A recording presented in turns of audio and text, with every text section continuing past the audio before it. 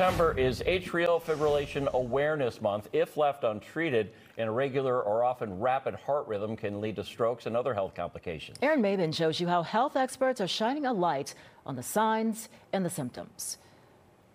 As a father and Dousman Elementary School principal, Jeremy Monday often looks out for others.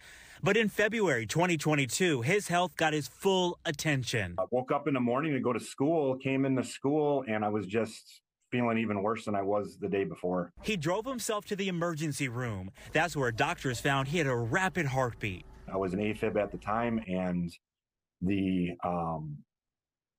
it just couldn't, it wouldn't come out. It wouldn't come out, and it would, wouldn't go back to a normal sinus rhythm.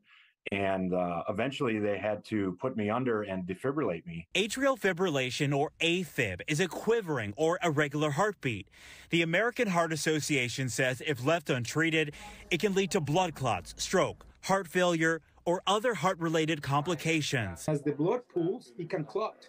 And as it clots, eventually can be dislodged from those little appendages and go somewhere else in the body and cause strokes. The American Heart Association says the most common symptom is a fluttering heartbeat, as well as fatigue and weakness. Sometimes people feel the palpitations. They feel the heart beating very irregularly, very fast. They may feel shortness of breath. They may feel chest pressure. Dr. Jorge Salcedo is a Freighter and Medical College of Wisconsin cardiologist. Two cornerstones in the management of atrial fibrillation is controlling the heart rate, because sometimes the heart can go really fast, and the second one, giving blood thinners, and blood thinners are very effective. Jeremy Monday has a device to help him keep track of his heart information called Cardia Mobile.